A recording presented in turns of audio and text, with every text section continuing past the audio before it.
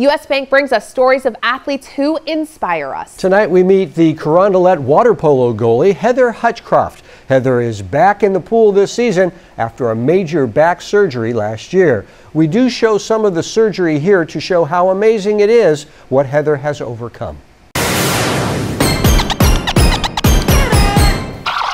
There was no pain and suffering, no major signs Heather Hutchcraft was having her body turn against her.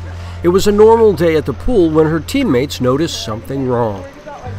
Well, Heather was at swim practice, and I guess she was touching her toes. She was bending over on the blocks, and one of her teammates said, "Heather, your back looks really weird."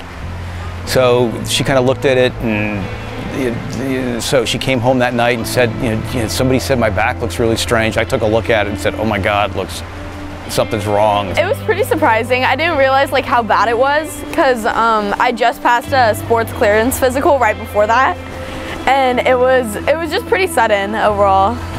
All of this was discovered during the pandemic. After a remote call with a doctor, Heather went in for x-rays showing exactly how bad it was. And sure enough, she had a 50+ degree curve and then two 30+ degree curves in her back.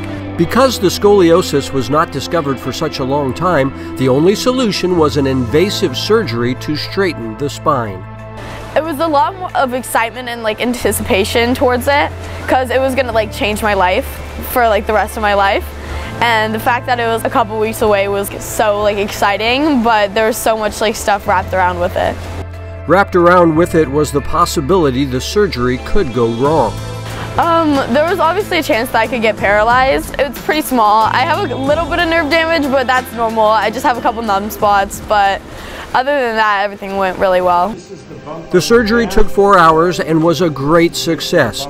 Heather was able to walk with a walker the very next day, but then came the long, tedious rehab.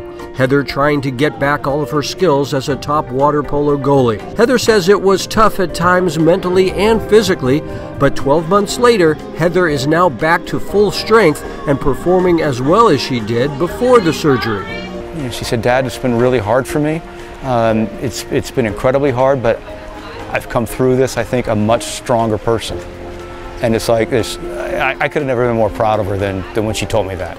What pushed Heather every day was the goal of getting back in the pool as a goalie. Honestly, I feel I coped with it a lot with humor and stuff because I thought it was pretty funny that my spine was a little bit bent. But I had a great group of friends who supported me through all of it, and as well as my teammates. I think the team was a good support system for her. I think it was one of the biggest support systems for her because, as she mentioned, she said that she loved the sport, and that was one of the main reasons why she wanted to come back. The comeback is now complete, with Heather a big part of this Carondelet water polo team. A team having great success this fall, partly motivated by what Heather has accomplished. Well, I think it gives them a sense of I'm not even going through that, and I need to be able to work harder and push myself a little bit harder.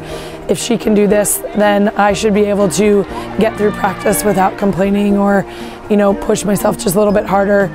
With the twists and turns in her back now healed, Heather is 2 inches taller with a straight path to future success.